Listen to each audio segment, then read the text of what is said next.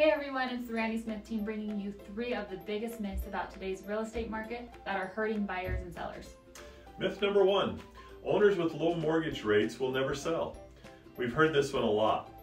Many homeowners locked into those amazing low interest rates a few years back, and now there's a belief that they'll never let go of them. But here's the truth, life happens.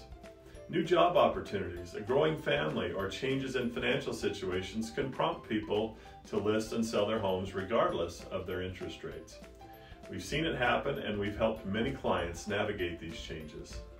Myth number 2, as rates go up, home prices will go down. It is easy to think this way, but the relationship between interest rates and home prices is more complex. Factors like demand and available inventory play a crucial role. The idea that the prices will drop as rates rise just hasn't been true in this market. Myth number 3, the market's about to crash, just like in 2008.